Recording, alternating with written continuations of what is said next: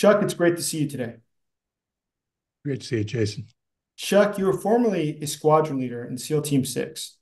When you look at what's happening today in Ukraine on the battlefield, what do you think? How are things going? Well, Russia has shown either the ineptitude of its leadership, the carelessness with their loss rates.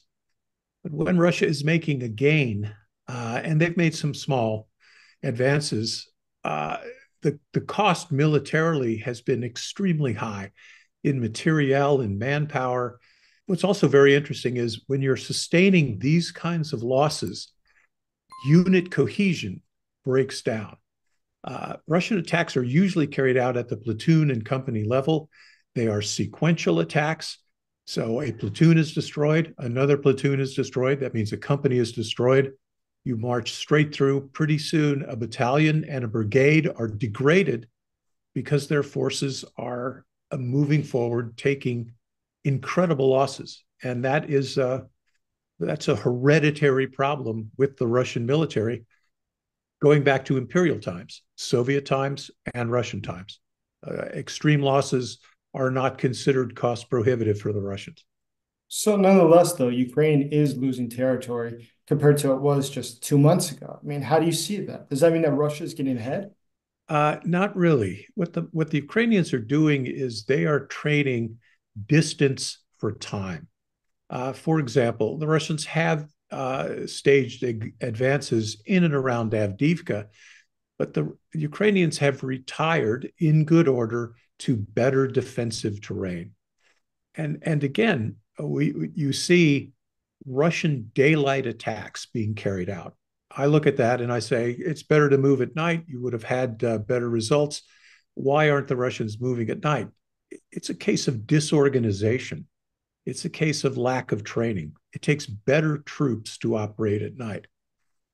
You see again and again these Russian attacks. They are always the same.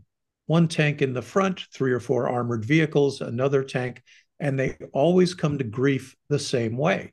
Lead tank is knocked out, Ukrainian FPV drones close in, and the entire unit is usually annihilated.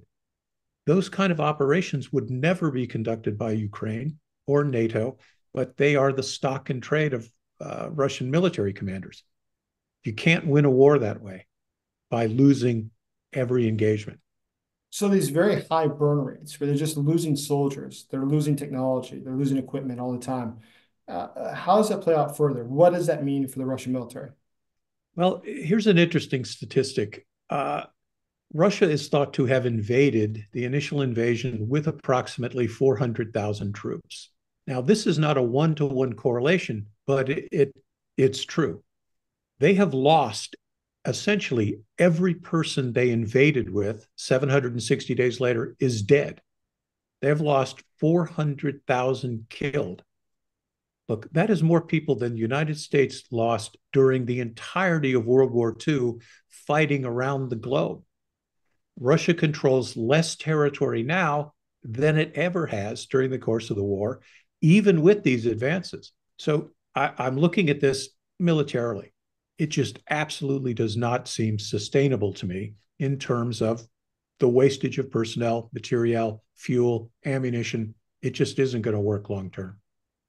So, when the United States finally gets its act together and passes aid for Ukraine, what do you think we could expect to see then? Well, unfortunately, I gotta call it as I see it. It's going to take a couple of months to get that ammunition, new equipment over to Ukraine. It will very likely, when it arrives in country, it's going to be diverted to replenish the strategic reserves that Ukraine has drawn on for this last 4 or 5 months. I have to lay this at the feet of the United States. This is we've scored an own goal by diminishing the supplies that Ukraine needs to carry on the war. That being said, I expect the Russians to continue offensive actions over the summer. But again, for the same reasons we just talked, I don't see a revolution in Russian tactics. I don't see a new militarily relevant leader rising from the Russian general officer class. I think they're going to continue to fight costly battles. And I am still seeing war to come, but I don't see Russia anymore as being able to win it. So do you think, though, when the US technology finally gets there and the Europeans continue to send new technologies to Ukraine, these increased losses that the Russians will face will create more chaos within their military structure? Absolutely. Their burn rate is going to accelerate. I look at it now. They're losing incredible numbers of people. During the battles of Bakhmut, they've lost 45,000 people just in Bakhmut. Avdiivka, probably the same, 45,000, 50,000 dead for taking terrain that hasn't advanced the ball. Russia is taking advantage of Ukraine's ammo famine right now, and they're still losing incredible amounts of people. When Ukraine is back up, armed sufficiently, with sufficient ammunition reserves, it just means these Russian attacks are going to be even more costly. So there's going to be a point, and especially as Putin goes through mobilization this summer, the people, notice I didn't say soldiers, he's sending in Ukraine, they're not going to fight any better than the people he's got there now, because he is not training soldiers. He is mobilizing civilians. And there is a big difference on the battlefield. You're not going to get a bunch of civilians just off the bus from Moscow to conduct a night attack. It is not going to happen. And as long as they attack during the daylight, Ukraine is going to punish them. Chuck, I appreciate your insight. Thank you. Thanks. Good to talk to you, Jason.